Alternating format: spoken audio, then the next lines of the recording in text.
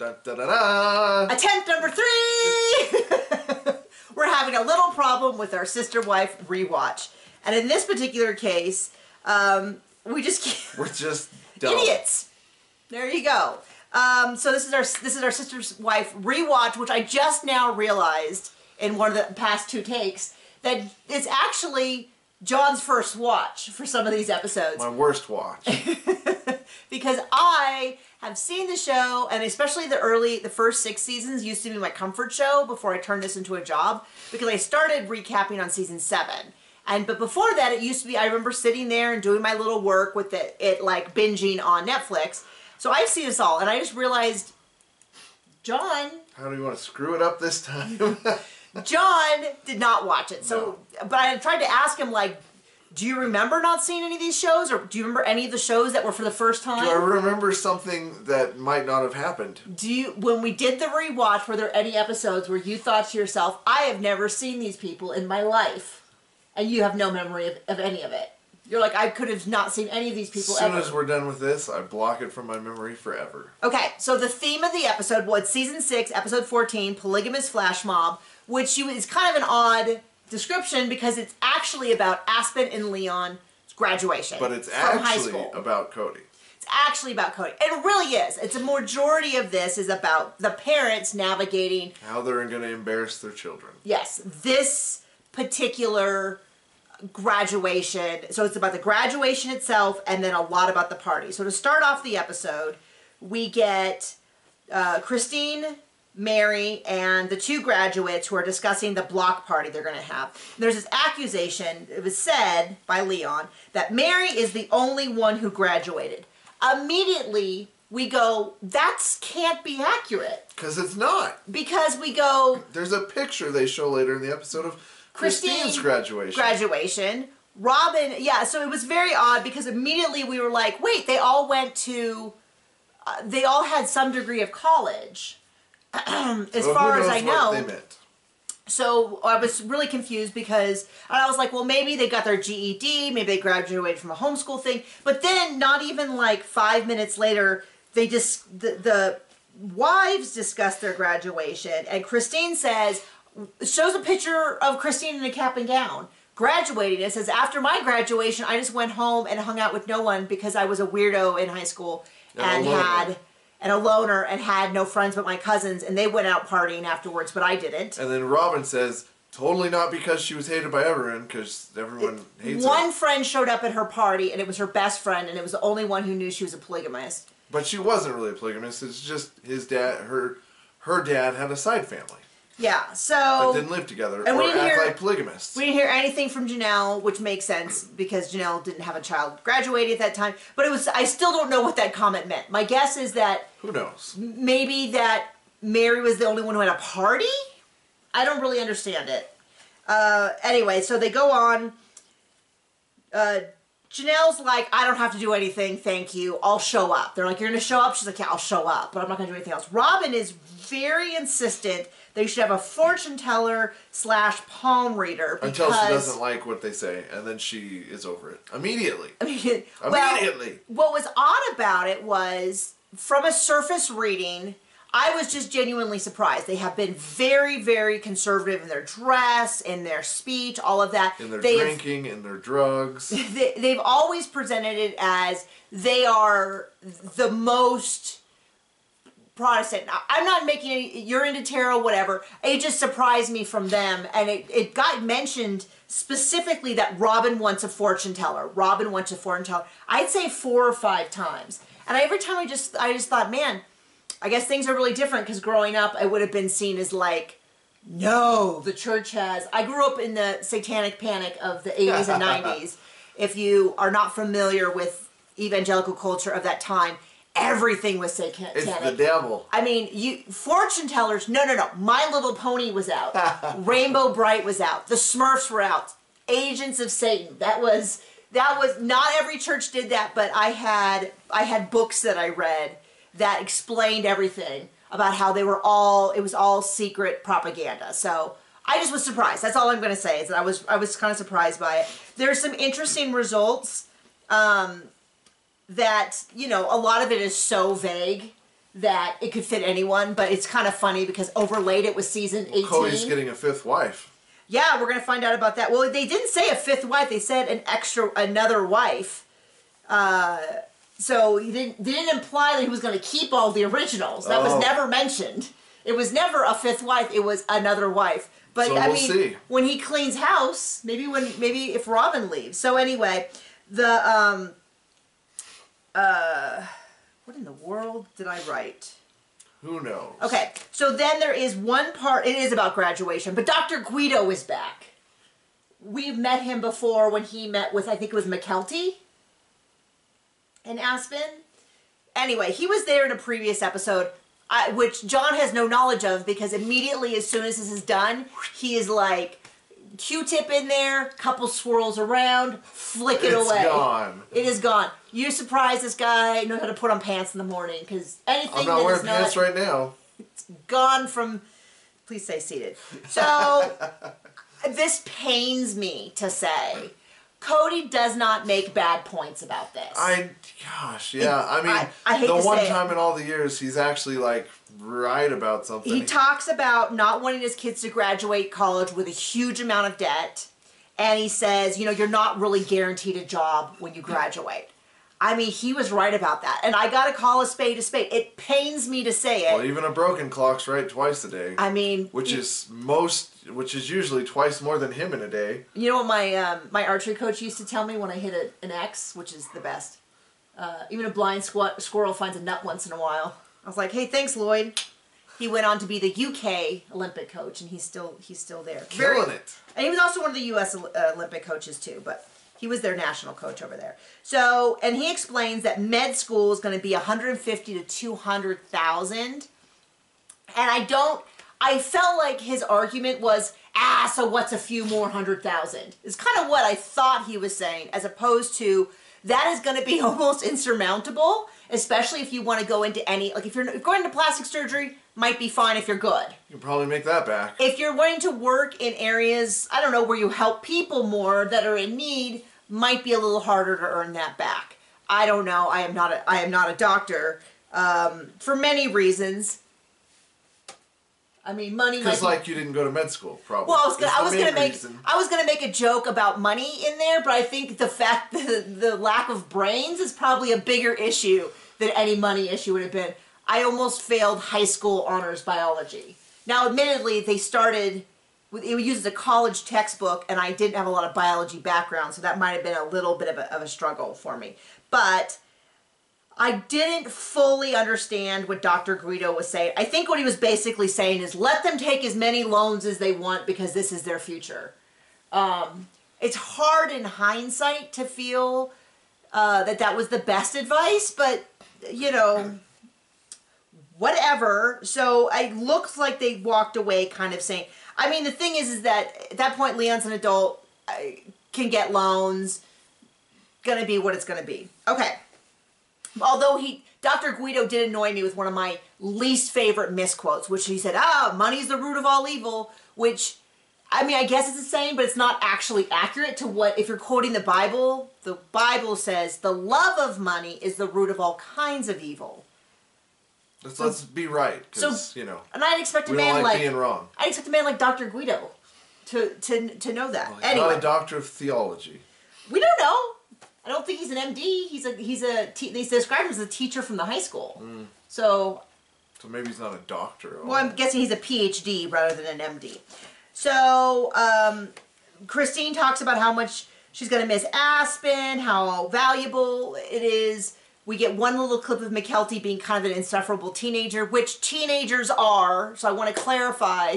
It was really annoying, but that's what you'd expect from someone her age. So where she was like, I have better things to do than clean the house. And I was like, fair. But it was kind of the way she said it. So then we get to the graduation, and it's kind of a hot mess. And my biggest annoyance about Cody doesn't even know where to put his car. Is that true? That's what he said. What does he mean? What does that mean? I don't even know what to do with my car. That's what he said when he got there. When he was out of his car. So he did something with it. That is so bizarre. I don't know how I missed that.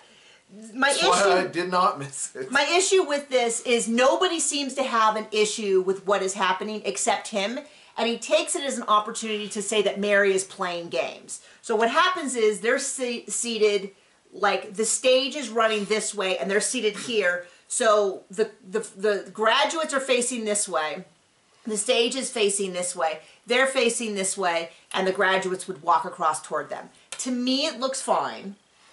Mary is very upset because Mary's not sure that she's going to be able to see the graduates and the graduation and wants to move. And she's very upset. Well, it's not like it's like one of her kids. Oh, wait, it is her kid. The only one. The only kid she has. And everybody else seemed to be very understanding. They're looking for other places they can move to. And Cody's just like, I don't care. I have 23 other people to think about. And my thought is, yeah, but this wife only does have the one. And for as much kind of crap as we've given about maybe an unfair budget or this or that, I'm with Mary on this. And it's the one thing. You were sort of like, she's overreacting, which is fair because she is really hysterical. You can see the graduates. I cannot tell what the problem is. Just grab some friends in your family and go sit wherever the heck you want. And don't ask permission from Cody Pants. But what bothered me was this. I think this is the only reason they included it, which is that Robin goes to Cody and says she's upset, she's, whatever. And Cody's response is, well, she's dragging you to this. She's just playing games. These are the games she plays. And I was like, hold up. I mean, you could say that she's overreacting. You can say that she's being too emotional, that she's being unrealistic. But I do not in any way, shape, or form think she was playing a game. I don't think she was randomly moving them or whatever. Her and Robin had gone to look for another spot to find out if this area that had enough space for them was available. If they were going to call Christine. Christine was going to gather up the family. They were going to move. Seems like a perfectly fine plan. And as near as I can tell from Cody from all of these years, that's how he wanted it handled. You have sister wives, so you have allies, you have best friends who look out for you. That's what they've told us for 6 seasons. So after one time of being right about one thing in a decade, he goes right back to being himself. Well, you mean because the loans thing. Yeah. Well, and so it just annoyed me because it's one of those things where it's like, don't tell me for 6 seasons about how great sister wives are because they support you, and then when it goes against you one time and you have to walk a little bit around the stadium, all of a sudden, but it's also this trend of like, at first, Robin would support Mary and it was okay. Well, now we're getting to this turning point where he's like, you shouldn't be doing that. And by the end of the series, we get him... and divorce. Well, he starts screaming at her about how Mary walks all over you and she's always this and that. And it's just one of those things where you go, I think it's the only reason they included it. Because then we see the graduates going, everything's fine, blah, blah, blah. I don't know if this is the same day or not, but Cody's laying on Mary's ugly couch that they only ever used for filming. It was that it looked like a pew at a church, but it was like semi-curved. And he's like pretending to lay on it like it's super comfortable, but it's not. It's also where Mary and Robin have every single conversation between the two of them. And he's like, I should be able to rest. A man should be able to rest on a Saturday. And I just kind of feel like that framing always bothers me. It's like, well, the women should just work 24/7 to take care of all the kids and his every need, right? So then Mary comes over and says, hey, can we talk with Leon about this conversation about the baby? And I was like, the baby? The baby? The potential baby? I'm like, I thought that was... Oh, I was going to say dead and buried, but that's not the greatest way to put that. Not the greatest framing. The topic of having another baby had been settled. Settled law. Like, this was done. To be fair, yeah, that topic had been put to death. I thought it was done. But, apparently they have not told Leon this. And I was like, it's been months. Because we're now in, like, May, June, somewhere like that. Well, maybe it's the first time he came over to the house since then. Very realistic. So they sit down, Mary explains everything through the lens of basically I chose not to. And I was like, hold up, that is not my memory of the conversation. Roll the footage. But they do that. Cody barely says 2 words the whole time. I don't know if he does that. I don't know. Yeah, I mean, I don't know if he said a word. He just sat there on the bed. So they get that all done. Now they meet up, the parents are going to do a flash mob, minus Janelle. Janelle is like, I will be doing something else. and they're going to do a flash mob, which was a big deal at the time. I don't know if I consider it a flash mob. I guess you could because no one knows about it. But Cody's complaining. They're practicing. Cody's complaining the whole time. It's not... The choreographed dance number they're putting together is not masculine enough for him. And I was like, wow. You don't hear that phrase every day. And it does not surprise me, but it kind of feels like... And then maybe don't do a choreographed dance. It's just not manly enough. And Mary's like, well, instead of snapping like this, snap like a man, however that is. And I was like, Cody's obsession with being masculine, combined with his need to be the center of attention all the time, gives an odd sort of like, you gotta pick one or the other. I would recommend, I mean, at least if he was trying to be the center of attention all the time, it would be more authentic to his true personality. He has babies with women, but he wants approval from men. Yeah, I mean, just simmer on down, buddy. So then we get to the actual party. Lots of kids, lots of parents, lots of interviews with parents being like, I have never met a polygamist before, but boy, the Browns are really nice. And we're like, yeah, we know the cue cards. Yeah, right. We've done this before. We know what happens. And then we get into a big, huge section of, and Robin's like, there's a fortune teller, Christine this whole time is being super supportive. It's Robin's idea, she thought it'd be so fun, and it's supposed to be a great idea, and it'd be so fun. Once again, Christine being the worst of the sister wives. That's sarcastic, by the way. So we get kind of a mix of different times. So I'll kind of run through it. Aspen needs to get rid of some friendships. She needs to have a career, and then she'll marry. Great. I don't know how, I think that's kind of how that worked on. Leon, there's a whole big bit about she's going to meet a man like her father who's a jerk and bossy. Don't know how that played out. Don't know a lot about their partner, so I don't know if... I don't know. Pretty sure that didn't play out anything like that. Well, I don't know that jerk and bossy fits, even if everything else doesn't. So anyway, Christine... Now, this is when it gets a little bit spooky, because, it's all very, very vague. So it can kind of fit anything. But when I was listening, I was like, oh my gosh, I can totally see how this plays out. So this whole thing with Christine about how you're not really, there's a situation, you're not really meant to be in it, you need to make some changes, all of that, this is a bad situation. And immediately Cody's like, oh yeah, that fits. She probably saw that because you're always acting like a victim. And now what they took it to mean was that they need to make a change. Now that they're settled in, they need to make a change. And of course, my first thought is, you need to ditch the man and go find a new dude and start over fresh and be an inspiration that way. And we joked about that for a second, which was even funnier when Mary's kind of thing was, you've chosen this lifestyle and you'll be an inspiration to the rest of the family. That was something like they'll make a major change because of you. Yeah. And my thought was... They will leave. My thought was... Because they don't want to be you. How both Janelle and Christine said they saw what Cody did to Mary, and they were not going to let it happen to their own lives. That is a very stretched telling, but I'll tell you what I thought it was. And there was something about health. Some of the kids have health issues, which made me think of... Aspen, was it? Isabel. Whatever. Isabel. And then, of course, Truly coming up. Because we're getting the preview for Truly's thing, which is just going to break my heart to watch again. It's going to be easier because you know that she is okay, lives and turns into a incredibly sassy teenager with a great sense of style, but it's still going to be really hard to watch. And then Janelle, she was like, did you have a fight or some conflict with someone else? And Janelle's like, no, I don't know what you're talking about. And it kind of was implied that she was talking about Mary. And of course, later on, we found out seasons later, they've had conflict for decades and decades that never really got resolved, and neither one of them really want to resolve. I think they wanted it to be over, but I don't know that either one of them really wanted to have a big change. I think each of them kind of wanted... I think Mary kind of wanted Janelle to be over it, and Janelle just was like, maybe it's just not worth it. That's kind of my impression. So that was really funny. And then there was a big section on Robin that was like, you shouldn't worry about money. You know that when you worry about money, it impedes the flow of money. And I thought... And then literally out of Robin's mouth she says, I've always paid all my bills. And I had money tucked away to save me. And I was like, We saw what happened. Which is why she had zero problems getting the house and didn't have to pay off anything that she didn't pay earlier. Yeah, she had no, what do you call it when they... Debt. Collections or any of that.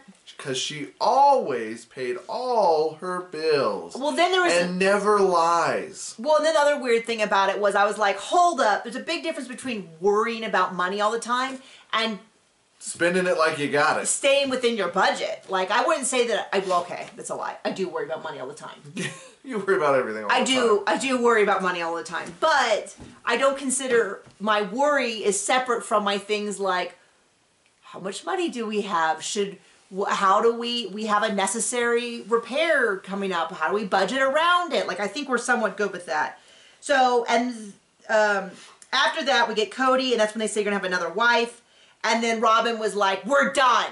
I'm done with the fortune teller. Kick out Mystic Mona. I mean, she doesn't literally do that, but she told us, she's like, and then as soon as he said that, I'm done. So it is kind of funny because a lot of the rest of these, I mean, Robin hasn't had a problem with money because she's been spending everybody else's. Not a problem for her. Yeah. You know, she's got a big, lovely house. She's got something like half of the property because Cody's name is on everything, and everything that's legally his is legally hers as well. Like, she's pretty well set, so we'll see. At some point in all this, they do kind of a cutaway to where Janelle gives the girls a gift, kind of distracts them. Everybody else, Cody, Robin, Mary, Christine, come out and kind of do a flash dance. It wasn't just a flash dance. They were all dressed up. To me, it was a little bit like... Look at me! It was a little bit like, I don't know what the kids are getting out of this, but, you know, whatever. And then Cody ends it by saying, yeah, I think all the teenagers were like, yeah, that's a cool family. And I'm like, well, if teenagers are known for anything, it's for thinking adults, especially parents, are cool.